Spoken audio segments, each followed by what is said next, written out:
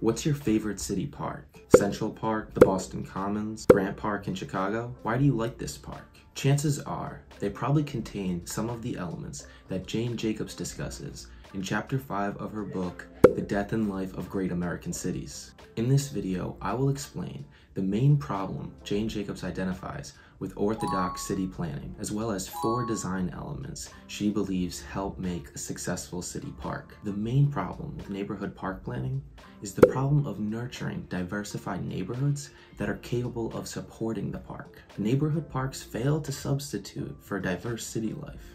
This is why successful city parks never serve as barriers or interruptions to the functions of the city around them.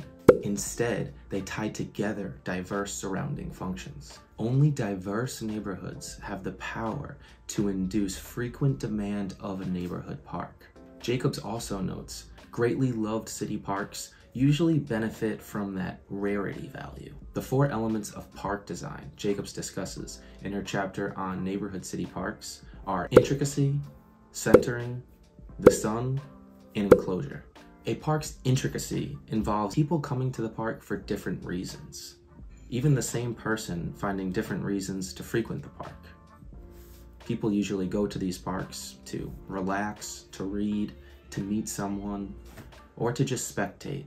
Jacobs notes that people are always entertained at the sight of other people at intricately designed parks. If the entire park can be absorbed in one glance, it doesn't have any stimulating factors or really provide a reason for the person to revisit the park. Jacobs also emphasizes the design element of centering. Good neighborhood parks have an area commonly understood to be the center of the park. Long linear strip parks have a difficult time with this concept. Jacobs also talked about utilizing the sun as a good design feature. The park should have area for sun, as well as providing shade during the summertime. Skyscrapers often block the sun of a significant amount of parks, especially during the winter months.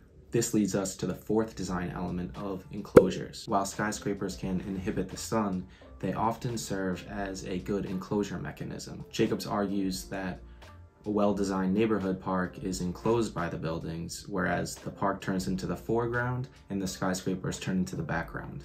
Jacobs also discusses problem parks. So why do problem parks exist in cities? The worst problem parks are located where people don't generally pass through or don't have a reason to go to. So problem parks really exist because their neighborhoods don't have a diverse mixture of uses that support the park. If a generalized park can't be supported organically, a city can introduce different uses to bring people to that park.